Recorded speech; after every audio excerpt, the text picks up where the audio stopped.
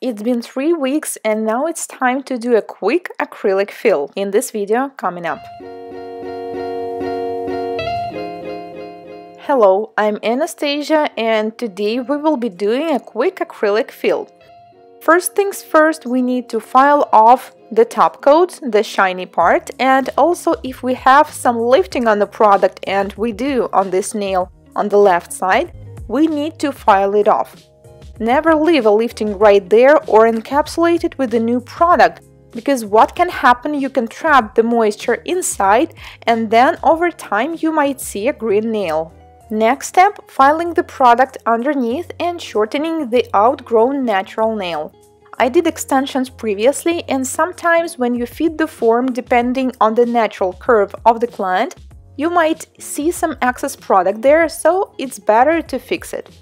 Now I'm taking off the shine on the next nail. Here our goal is just to do a quick infill. We are not going to change the shape or the design. All we need to do is to add the product on the outgrown part of the nail and fix lifting if we have some. If you notice that there are no problems, no lifting, you still need to file off the gel top coat completely as it's shiny, and in order to apply a new product we need to have a matte surface. You can do it with nail drill or with a hand file, it doesn't matter. It's easier to fix lifting to file it off with e-file as well. But if it's very small, if there is like a tiny line like we have here on the side, you can also use a hand file. Now we need to take care of the cuticles. Push it back, I'm using orange wood stick, and then I will use a flame bead. This is diamond bead with red abrasive, it's medium fine, and I'm pushing back the cuticle on the left side. The speed I'm working with now is about 16,000 rotations per minute. First I was working on the left side with forward mode, and now I switch to the reverse. On the right side you can see the white line on the nail plate, and this is the mark of the previous e-file manicure, and this part was not done correctly, it was overfiled. By the way, I have a video on my channel that shows how to fix these problems, but for now do not file it again as we do not want to damage it. Then I apply dehydrator and non-acid primer only on the natural nail. It will not make sense to apply it on the product.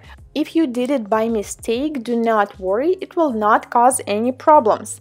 Now we're going to apply new acrylic, and first I apply it to the areas where we had lifting as I want to fix it.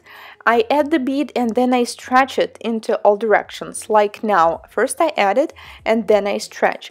I stretch it downwards, I stretch it to the side, I stretch it upwards a little bit as I want to add it, so you cannot really see that some product was added.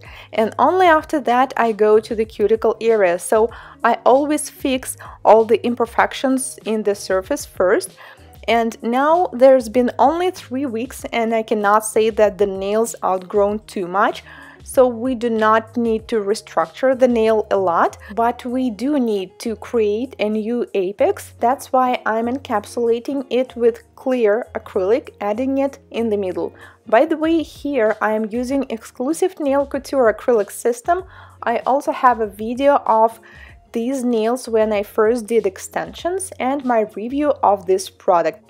As you can see, it was pretty good, and the lifting that we had on the sides of the nails, it was mostly because the nails of these clients are damaged. It has nothing to do with the product itself. So overall now I can say that I am happy with the quality of this product.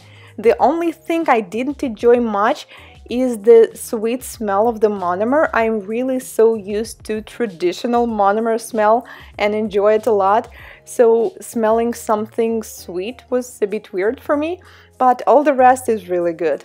Now I'm filing the surface. Sometimes I use hand file, sometimes I use e-file, but for shaping it is definitely only hand file, and we're not changing the shape, it's still almond. But as the nails grow, as our client click on the keyboard, it might change the shape sometimes, so do not forget to check. Also, the nails on the dominant hand, sometimes they grow faster, so you also want to measure the length and make sure that they all match. After that, clean the dust and seal with the top coat. So overall, this quick fill took us about 1 hour, and that's because there was only one lifting on one nail and a little bit on the other, and that is it. For clients who do not have any lifting at all, it can take me around 40 minutes total. So that's it. It was a quick fill as I promised. Let me guys know how long does it take you to do a quick fill like that. Thank you so much for watching. If you're first time here on my channel, consider subscribing as I post new tutorials just like this one every week. And I will see you in my next one. Goodbye!